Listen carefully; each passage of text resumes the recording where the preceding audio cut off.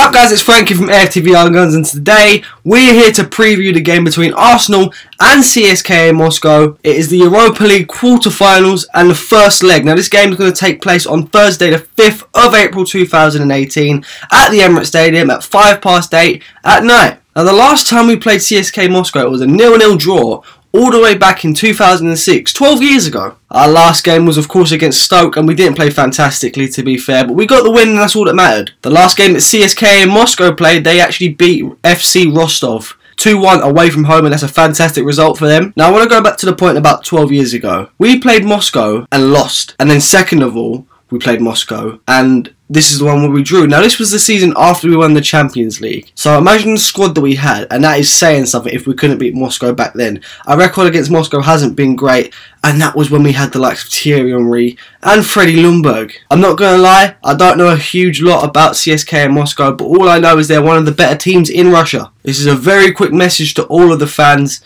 that are going to the game. Their fans are supposedly very hostile, so please do not provoke them. I'm making them sound like animals, ain't I? I do hope that we can pick up the win in this game. If we score 3 or 4 past them at the home fixture, then maybe we can go to Russia and not worry too much. I expect a very strong team. I think the Champions League spaces in the Premier League are long gone now, so we do need to really focus on the Europa League. Quick little bit of team news, Petr Cech is out with an injury still, but it doesn't matter because Ospina will be playing in net. We can confirm that it is a groin injury that Petr Cech has suffered. Danny Welbeck has picked up a small back problem in that game, I believe versus Stoke, but he is still in contention. Alex Lacazette may be able to start after returning on Sunday. Pierre-Emerick Aubameyang is ineligible for this game. With all of that team news being said, the team I'm going to be going for is a 4-3-3, in goal David Ospina.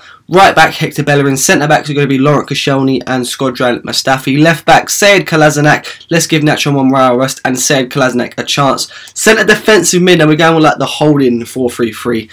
The formation we used against Stoke on Sunday. Mohamed Elneny is going to slot back in there. He did very well. The 2 centre mids are going to be Jack Wilshere and Aaron Ramsey. Right wing Mesut Ozil. Left wing Henrik Mkhitaryan. And then up top, Alex Lacazette. I said the game against Stoke would end 3-0 and it ended 3-0, so I'm going with another 3-0 for this one. Thank you for watching this video guys. If you did like it, make sure to leave a like or subscribe to AFTV Young Gunz. I will see you guys next time. Peace.